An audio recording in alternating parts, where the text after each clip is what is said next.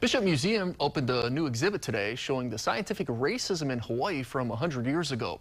The Sullivan Collection includes images and plaster busts from the 1920s that were originally created to measure the physical features of native Hawaiian people.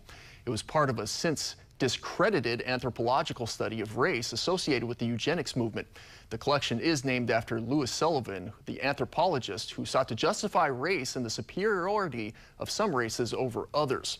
The collection is now used as a genealogical source for native Hawaiian descendants.